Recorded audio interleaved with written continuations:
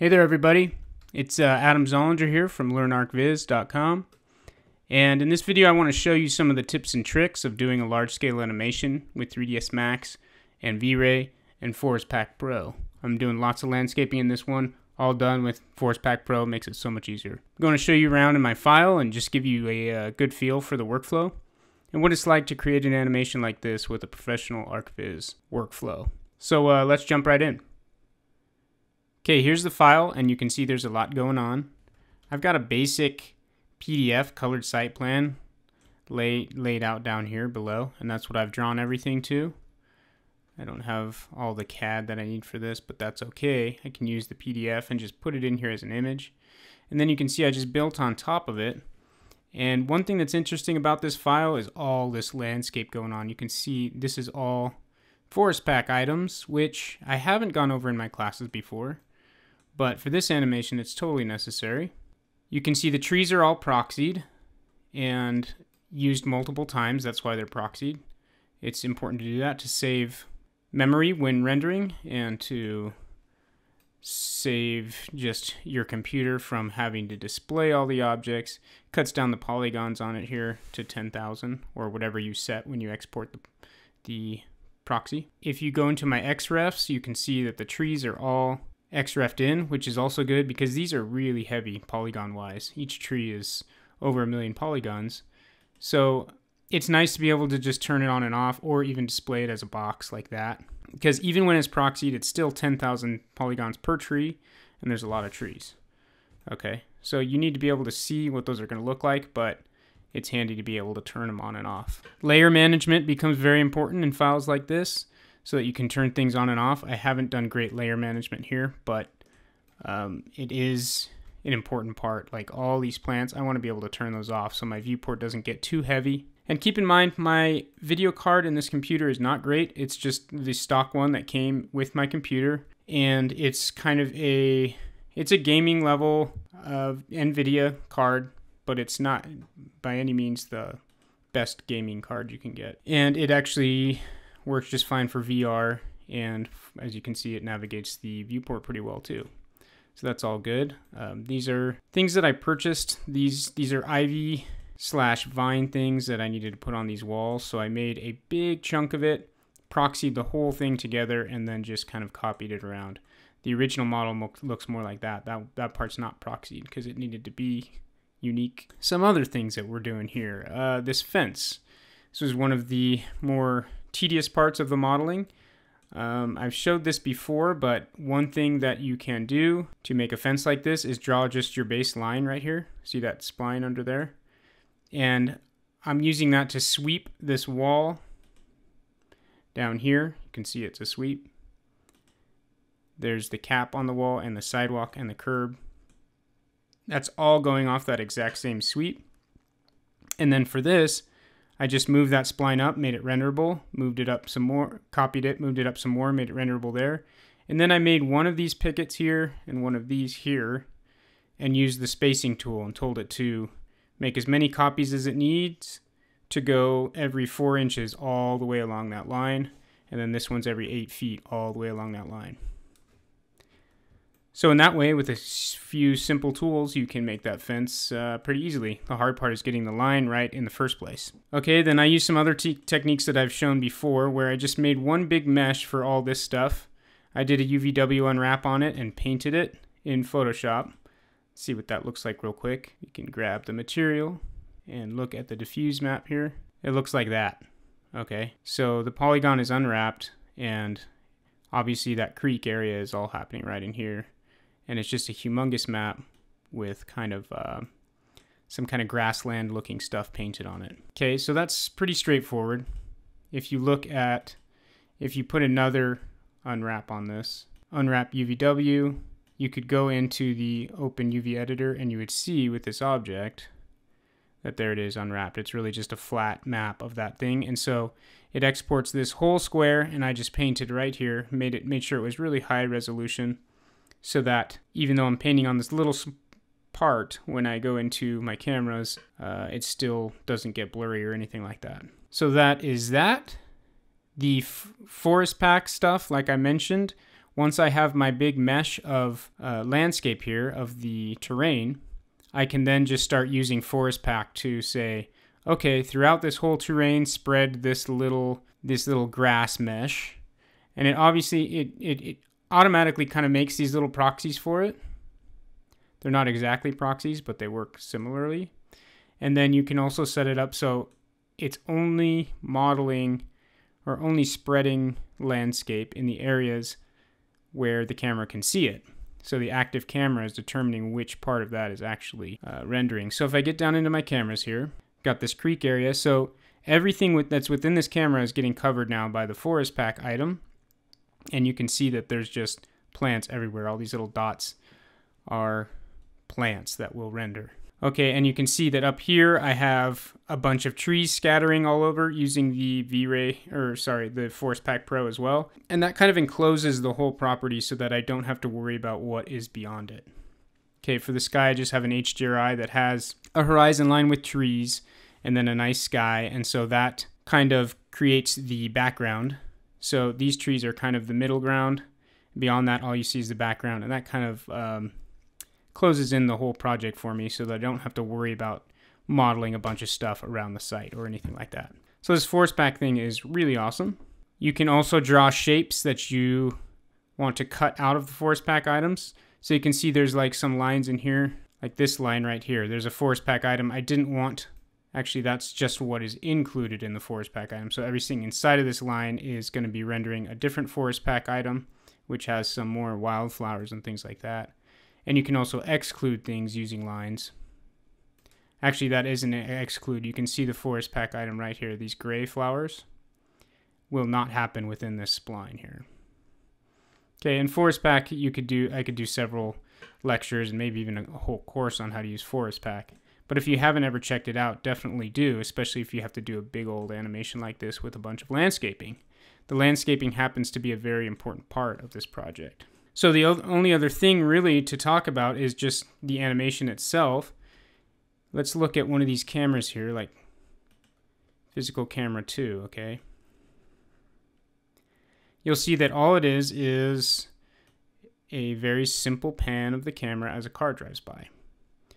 So this is kind of a good way. I follow the car kind of throughout the course to kind of tell the story of what it would be like to live here. Okay, so you enter in here, and at the same time I'm using camera motions that will kind of show off the buildings, the architecture as well. Okay, so animating that car was easy. It was just a matter of drawing a line that I want the car to follow, right? So that car just animates along that line. And what you do to do that is select this. You go to your motion tab, which would be that one, and you say assign controller, and you see the position is controlled by a path constraint, okay? Normally, by default, it would be the Euler XYZ controller, which is just transforms basically. But you can you can select position there, hit this, and I've showed this in other classes, but what you do is for the position, you put a path constraint there, and you can see it's already selected. Okay, and then once that path constraint is selected to determine the position of that car, you can then add the path that you want to make the car follow, which would be that line there. So you can see line 006 is the line that's going to follow. You can see the gizmo of my car is on the ground, on the back axle. Okay, so as the car goes around the line, it rotates around that point, and you can see new Forest Pack items appear as my camera changes because they now come into view, right? Okay, so that car will follow that line perfectly, and you need to make sure that it follows. Follow needs to be checked here. And the animation is just this percentage here. Okay, so the line, the car, like this keyframe is saying make it 0% of the line right here. So at this keyframe, that car is at 0% of the line, and somewhere down the road, it's at 100% of that line, which means it's at the very other end of that line. Okay, so it winds its way all the way down here. You have to make sure that it hugs the ground perfectly. And then the other thing you have to do for that spline is to normalize it, because the car will change speeds based on how much interpolation is going on in the line as it's following it. So what you do is a normalized spline. You'll see that I have that here. And what that does is actually place a vertice every 2 feet. Boom, boom, boom, boom, boom, boom, all the way along. Okay, so make your line first, then put a normalized spline on it. And that will make it so that all vertices are exactly 2 feet apart, which means this thing will go the same speed all the way along. So you can adjust speed by placing more or less vertices. But in this case, I wanted to normalize the spline so that it's just going at a constant rate, which as it's going around turns and stuff, it should be slowing down, but I don't have to worry about that for this particular animation, but keep that in mind. So let's see what some of these cameras look like. Let's say this one. We already looked at camera 2. Let's look at camera 4. You can see all my force pack items are there. I've got that car that's animating through my scene. I've got this camera with a basic keyframe down here near the ground, and then it just kind of pans up as the car approaches the bridge. Oh, one final thing with that car is if you want to do it right here, I would open up the group and I would actually add some keyframes to turn this wheel as it's going around the turn. So along the x-axis, I would do that, right? And then add keyframes for it. And the other thing that you need to do is along the local axis of that wheel. Oh, I don't want to move the camera like that. So it would be along the x-axis here. You need to rotate that like, thousands of degrees. 360 degrees would be one rotation of that wheel. So you'd set a keyframe way back at 0. You can see there is one already. And then somewhere at the end of your animation, you'd set that same keyframe rotation, that X rotation, to say 20,000. Okay, so as the car's driving, that wheel is rotating. Okay, and you could do math to actually figure out how far it's going to travel, what the circumference of that wheel is, and then you could make the rotation match it exactly. But visually, you don't actually need to do that. You just need to see that that car has definitely got a wheel that's turning on it. And you could even put motion blur on it in order to make it so it just looks like a spinning blur of a rim, which is perfect. That's what you would really see in real life, so that'd be fine. Any other cameras? Let's see. So you can see all my camera shots are not like really long continuous camera shots that will make you sick. They're just little camera pans and camera trolleys and trucks and whatever you call all that stuff. Okay, so it's just kind of going across this ravine here, slowly focusing on the pool house. Okay, so there it is. And when this is all rendered, this all looks really nice because of all the lush landscape going on. I'll show you a quick preview of some of my really rough frames that are not finished or high quality, but it'll give you an idea of what it's kind of going to look like. Okay, there's one really rough frame of that ravine area with the creek in it. So there it is. There's all that forest pack stuff coming together, and looks pretty good to me. There might be some more tweaks that we want to do, but that's some of the basics of doing a big old scene like this with animated cameras and all that stuff. Yeah, and Forest Pack Pro was my best friend on this project, so check that out if you haven't got it already. And my final tip for this project is just my render settings. It's pretty simple. I just set it up like normal renderings, basically. In the past, I've done a radiance map and light cache here, but you have to pre-calculate the radiance map to do that. Recently, I found that just doing brute force GI is good because there's no pre-calculation necessary. I use brute force and light cache, and I'm sure there's people out there that understand all the optimal settings for animation better. But this has been giving me good results, so I go with it, and it's pretty fast. Brute force with just default settings there, and then light cache at 600. You could go bigger on that if you wanted. And then I go to, instead of saving it in the common tab, I save in the V-Ray frame buffer right here. Make sure separate render channels is checked, and save RGB and save alpha. And I save it out as just JPEG sequences, so each frame is one JPEG. Okay, and I have a multimatte, a V-Ray Z-Depth, a V-Ray background, and another multimatte. Those are basically object selections, material selections that render out as solid R, G, and B channels so that I can mask them in After Effects. So my files, there's a ton of them. There's a JPEG of each one of these and the RGB and the alpha for every single frame in my animation. And in After Effects, I can easily bring those in and composite as JPEG sequences.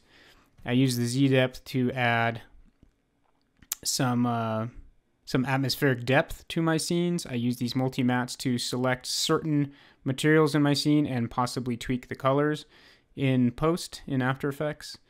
And then I use the alpha and the V-Ray background in case I want to change the exposure, light intensity of the background, or even replace the background using an alpha channel, anything like that.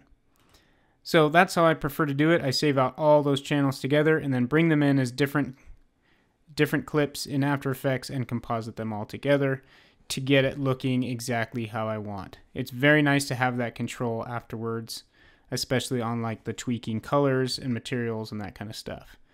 And I love that V-Ray Z-Depth channel too. You can also use it for depth of field if you have special plugins for After Effects, because it is a depth channel. And just like in Photoshop, you can change the focus based on that depth channel.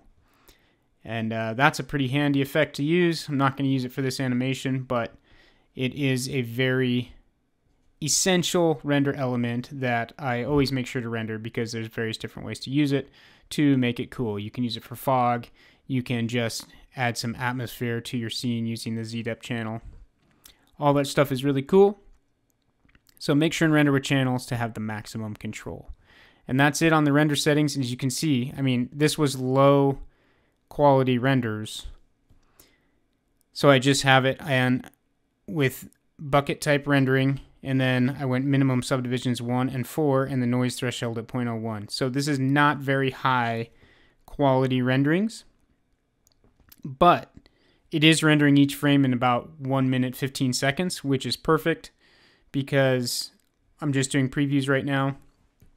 When I'm ready to render a full-blown animation, I would maybe put this subdivision number up and put this noise threshold down to something lower.